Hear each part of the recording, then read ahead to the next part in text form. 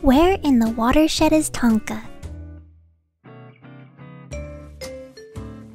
The Sam and Alfreda Maloof Foundation for Arts and Crafts is a museum that includes workshops, an exhibition hall, a historic house, and almost 6 acres of gardens. It is named for Sam Maloof, the internationally famous woodworker. There's so much to see here, but Tonka wanted to visit the garden first. All of the plants in the Maloof Discovery Garden are compatible with and celebrate our local climate. It was designed to exist in harmony with Southern California climate and stay respectful of our state's limited water supply, all while showing a wide variety of plants and garden styles. It's amazing to see water-wise gardening cover 6 acres of land. The Maloof Discovery Garden is also filled with sculptures. Tonka took a liking to the works by sculptor Gina Lawson-Egan.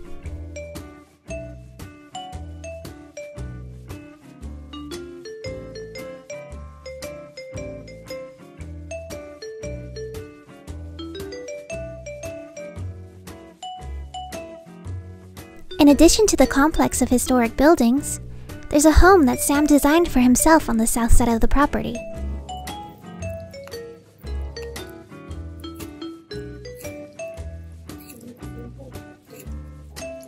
Did you know that Sam's historic home was moved piece by piece to its current location about 20 years ago? The house is filled with furniture Sam built, along with an art collection.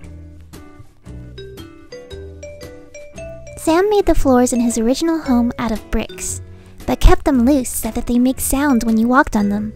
That's why they're sometimes called singing bricks.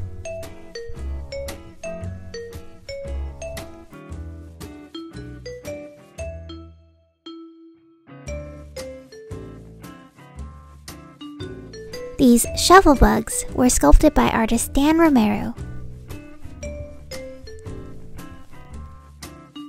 Here's Tonka checking out Big Guy, a bronze sculpture by Barbara Beredick.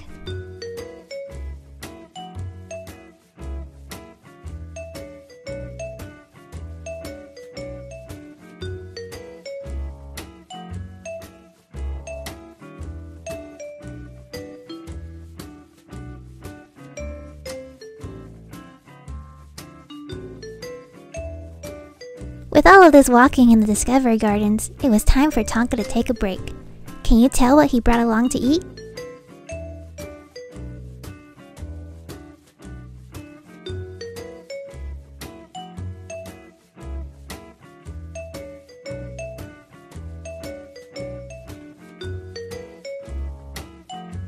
The Maloof's Jacobs Gallery features changing exhibitions. Currently, there are 2 photographic exhibitions on display.